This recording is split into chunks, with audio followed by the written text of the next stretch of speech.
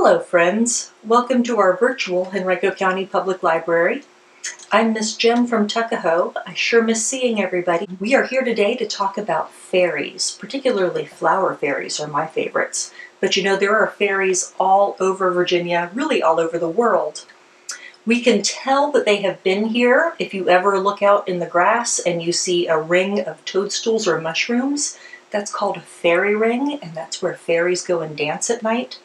I myself have spent a lot of time waiting around these fairy rings trying to see if I can find the fairies. It's a lot easier for younger children to see them than it is for me because you have such a better vision. I'm going to talk today a little bit about fairies and then a little bit about some things that you can do to try and bring more fairies to your home and to your yard, to your community, and places that we can go to see fairies. So first, let's see.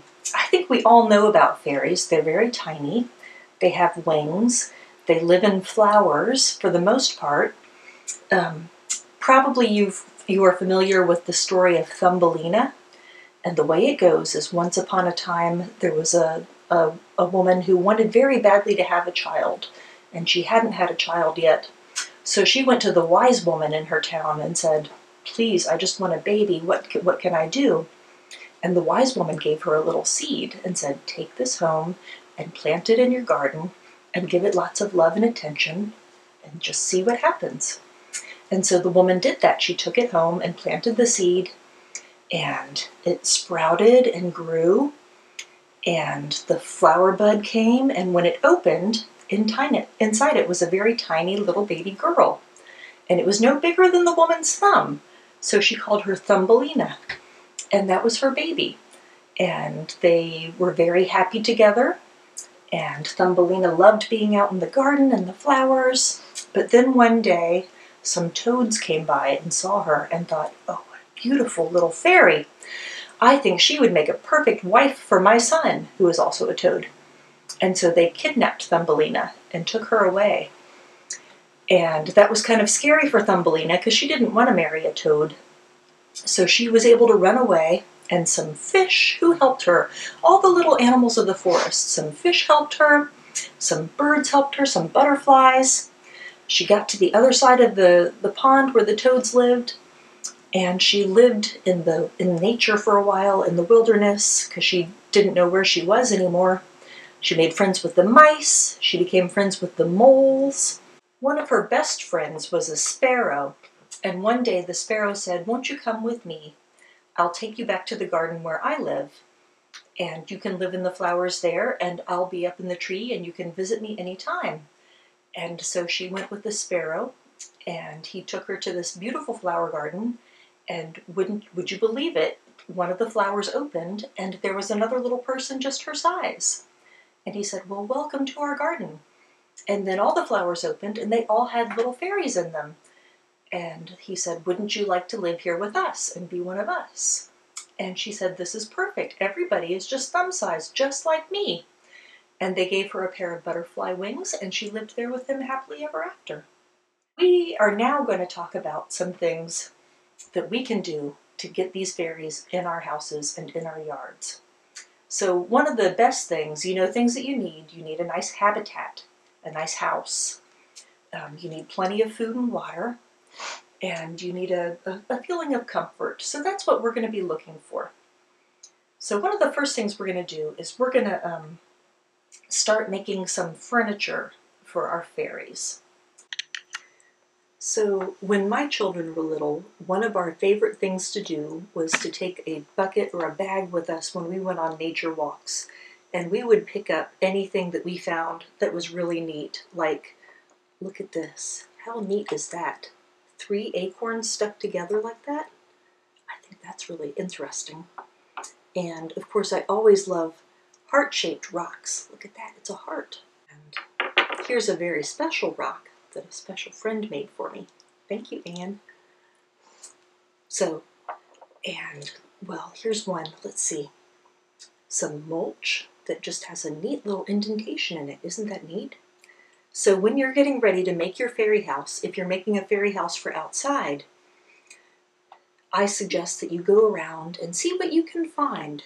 Get pieces of bark like this, And I've taken pieces of bark, those make nice roofs. I've also made little tables out of them. And what you do for that, we have some great books about how to make these things. You can find all kinds of directions at your library. But I glued a piece of wood down here, and then once it was dry, I glued 4 little legs.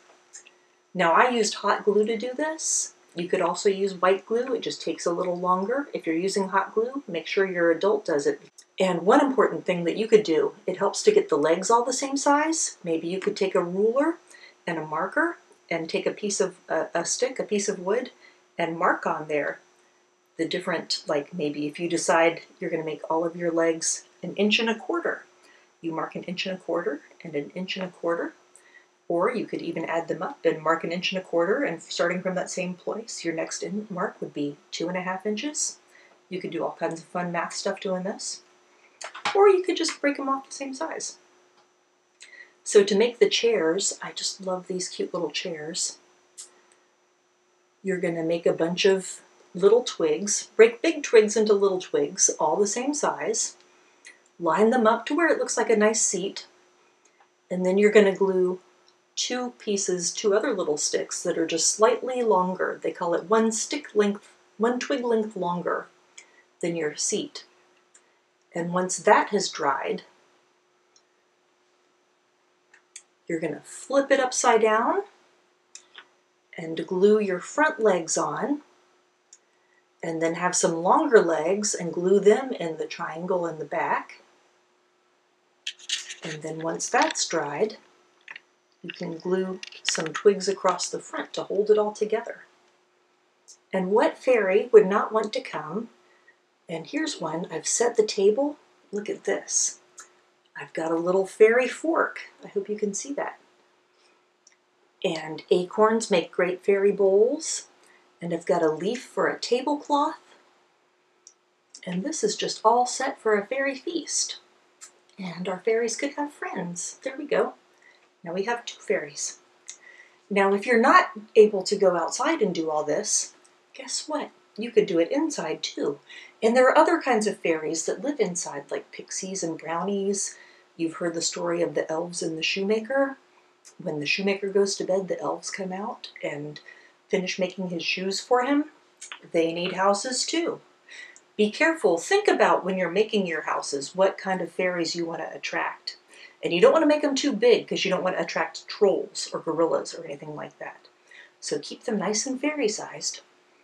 But here's a little chair that I made just using a bottle cap. And I actually used a bookmark and cut it up and glued it on. And I glued the little legs on the inside and the back on the outside. And so it sits up just like that. For my fairy house, this was a canister of oatmeal that we finished. It was delicious. I pulled off the label, so look at this. You could easily color this and decorate it because they really like pretty colorful things. I cut a door in it. You could cut some windows. And then I just used a piece of construction paper and cut it into a cone. And there's my roof. And now it is all set to welcome house fairies in. So let's go outside and see what we can find in the garden and what we can do to maybe make a fairy house.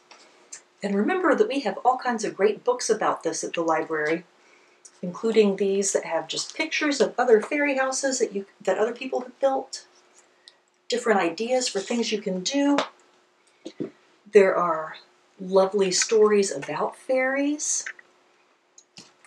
There are special craft books if you're making a fairy house. All kinds of fun things, all available at your library. So let's go outside and see what we can find. Okay, here we are outside. This is my yard. Let's see where we can find a good spot to build our fairy house. How about back here under this nice shrub? What do we see here? Oh, you know what? Somebody has already found it. Maybe there are already fairies here. Look at that. And maybe they have a little bluebird friend. And they're having a tomato for dinner. Wow. Doesn't that look like fairies could live there? So let's think about the things that we need for a fairy habitat. Now remember, one thing that I might have forgotten to mention, always make sure that when you're picking things up that they're safe to pick up. You don't want to cut things unless you have permission, and you don't want to pick anything that might hurt you. Be careful about mushrooms. Mushrooms can be poisonous. Remember, anything with 3 leaves might be poison ivy, so don't pick that. And fairies like flowers, but you want to be careful about picking any flowers. Make sure you have permission. Make sure that it's going to be a good flower for a fairy. So let's look at some things. Our fairy habitat. You know, fairies, we don't want any toads coming up and stealing our little Thumbelinas. So we're going to make a nice habitat. We're going to give it a little shelter, a little security. I am starting out with some twigs that I have found. And I have my garden shears, which are very handy. Make sure you have a grown-up helping you out if you're using something like this. And make sure you have a grown-up's permission. Did I mention permission? Okay. And now, through the magic of video, you can see our fairy house can be as simple as that. We put some sticks here. They make nice camouflage so that no toads will come and get our Thumbelina. I've got a nice little path of some special rocks that I've collected leading up to our front door. We've got our chairs and table. You could make all kinds of fairy furniture. You could make a little ladder in case somebody wants to come and visit higher up. Everywhere you're going out now, look around and see if you can find a fairy house, and if you can't, find a place to build one. Thank you, friends, for joining me today.